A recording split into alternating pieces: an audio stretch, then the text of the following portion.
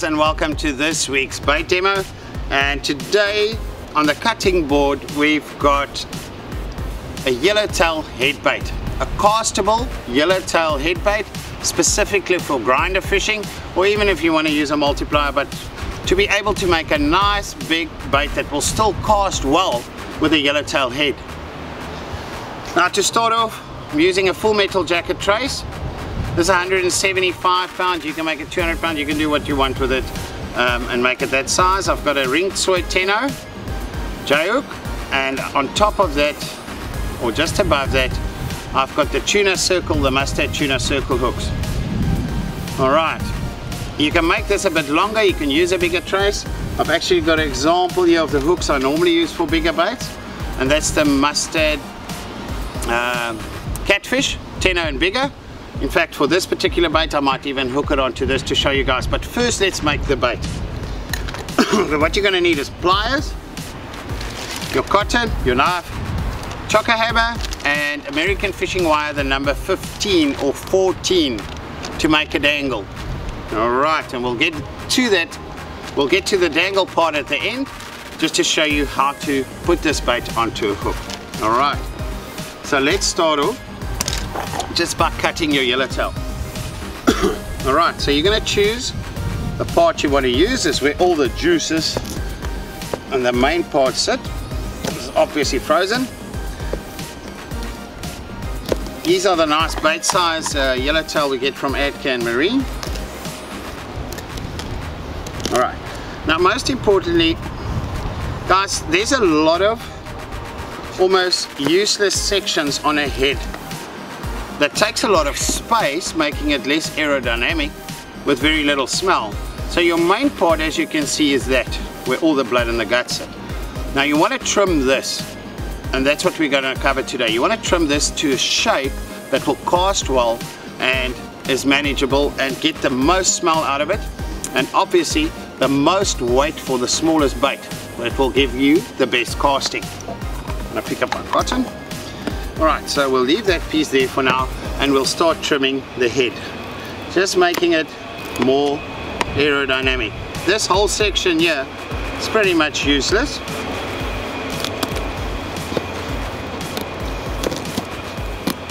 Get through that.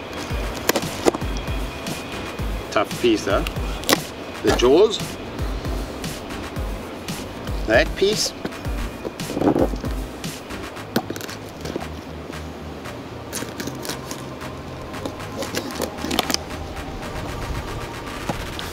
Get it from the other side through these gill plates.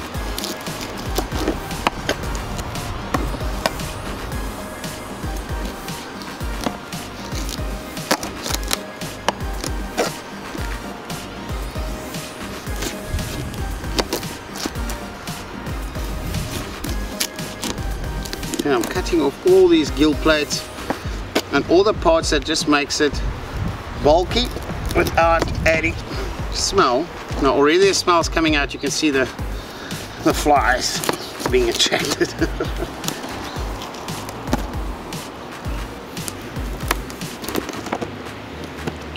See those gill plates opening up,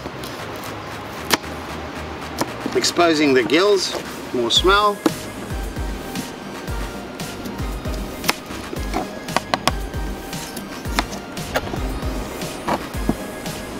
There's a lot of bony parts here you can cut off, get through to shape this into a better, more aerodynamic bait.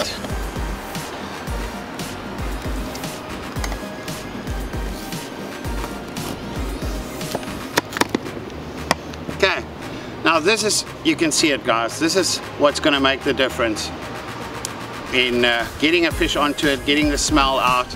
Alright, I'm just going to discard this. This you can chuck in the water, will get some smaller fish excited, maybe get the smell out as well. But that's now a nice base to start off with. Now the rest of your yellowtail, depending which part you want to use, I'm going to use the back part.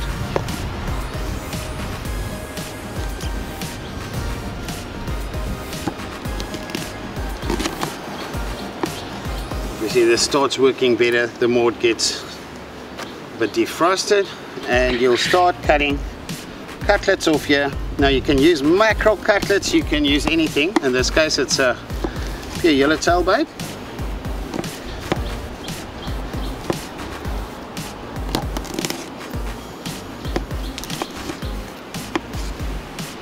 It's nicely frozen. Just fin off.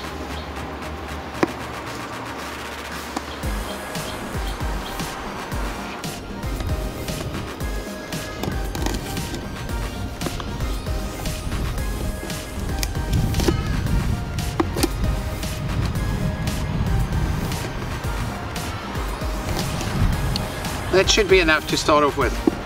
Alright, now that's why I've got the chocker hammer. Now they're still a bit frozen, but you can just make them nice and softer with the chocker hammer.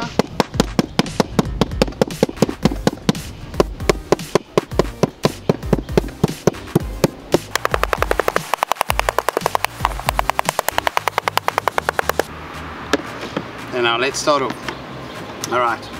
So you're going to start adding this, building a nice, well presented bait. Secure that, and I'm using the latex cotton.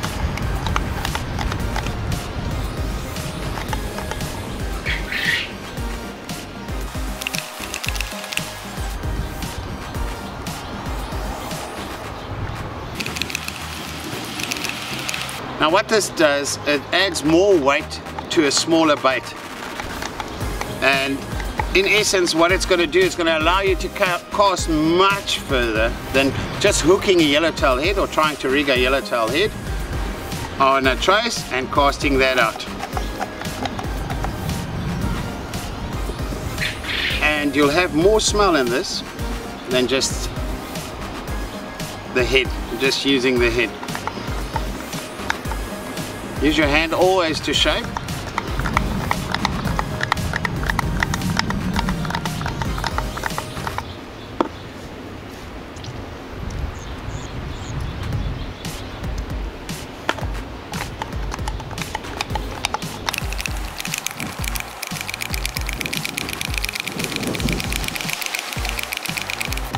Now a bait like this requires a lot of cotton to keep it nice and firm. And as it starts defrosting, it pulls it in nicely, keeps it all together, keeps your shape.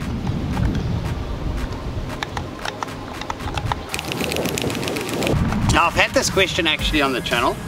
Can you pre-make your baits, freeze them and go? This one you can. I'll show you when we do the dangle now. You put the dangle in, you freeze them again in a little bag, and you take 5 of them, or maybe have 10 of them in the freezer, take 2 of them with to the beach, and it reduces the time you spend on the beach tying baits for bigger fish, because the bigger baits they do take some time with the amount of cotton you're going to put on. But I'm going to add a small strip here because I don't like that, doesn't look nice.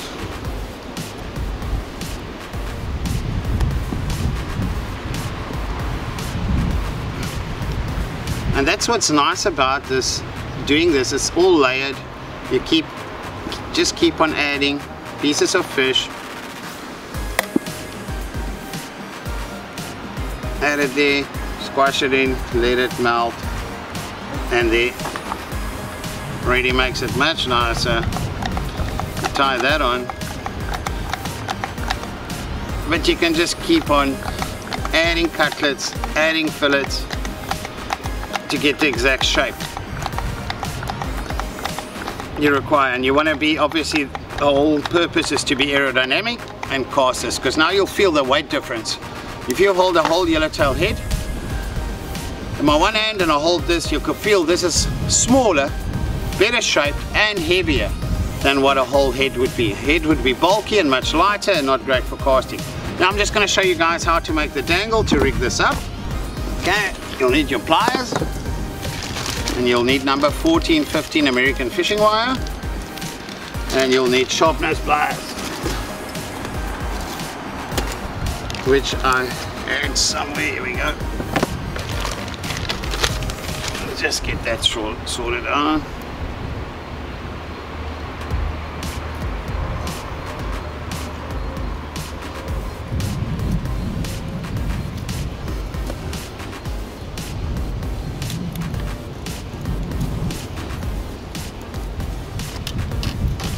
Long enough piece to work with. Now this is quite important, which works for me. I've been using it for a couple of years and it really works.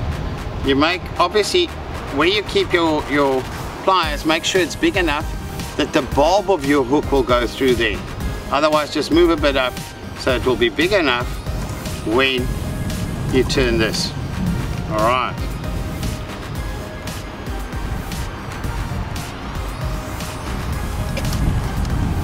Now this you'll just twist.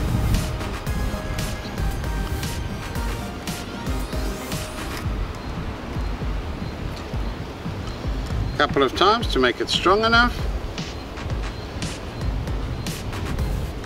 Then you'll see I keep a long tag end here, and there's a specific reason for that. Now that we take, we bend it up.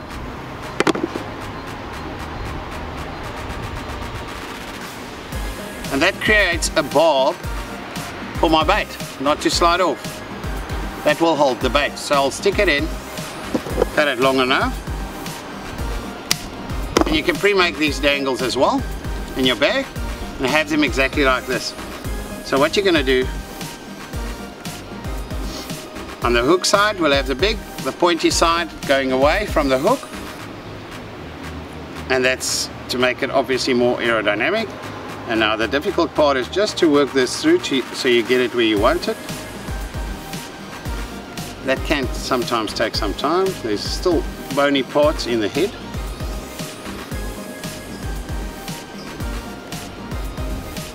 There we go. Lucky break, and then I'll push it down till the barb section reaches there, and then you'll stick that in as deep as what you can.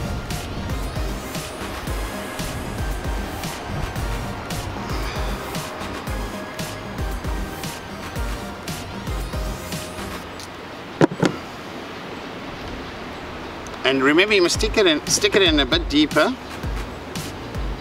so that that barb, when it pulls up, can get stuck nicely. It's hit a bone somewhere. Okay. It's nice and stuck. And now you'll just make your clip for your sinker, which normally bend it as high up into the bait to hold it as well. Make a 90-degree little loop there, and then you bend it straight, and from there we'll make the loop for the sinker, the hook. Clip that off.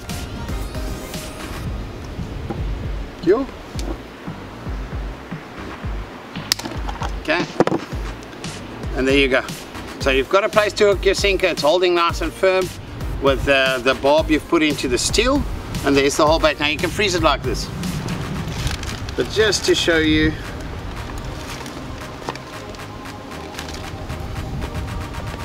the trace I'm using,